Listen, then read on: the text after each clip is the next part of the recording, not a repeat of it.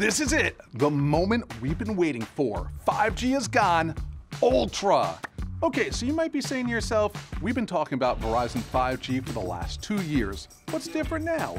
The good news, lots. With the addition of midband spectrum to enhance 5G Ultra Wideband, we are fulfilling our promise to build our best 5G network. To explain how, I'm going to break out my newest alter ego and give you a little 5G Ultra 101.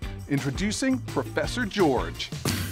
Now, I'm a purveyor of fun. I like tiki mugs, superhero movies, 90s punk bands, and watching my son Gabe's eyes completely light up at the amusement park.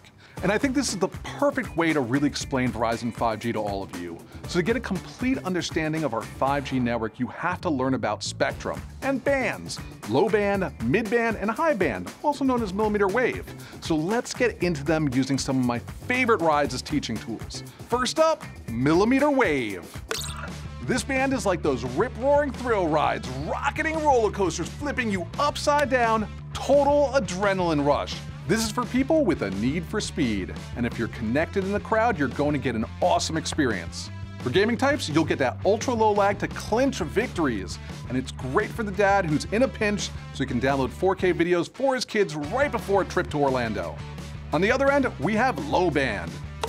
And that means looking at range and lots of it. This is like that cool mini train that lets you see the whole park, the parking lot, and maybe even some of the surrounding neighborhood.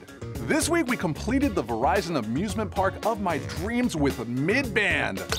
This complements our existing 5G coverage and will get us to those ultra fun family rides. We're talking about the log flume, roaring rapids, and the spinning teacups that dads like to pretend aren't their favorite ride, but kinda are. Midband provides the fast speeds and low latency our customers expect when they hear 5G, while adding additional range and increased indoor coverage. For example, this means video calling with more friends in more areas with fewer frozen faces, and being able to stream and upload content when connected to the network in a crowd.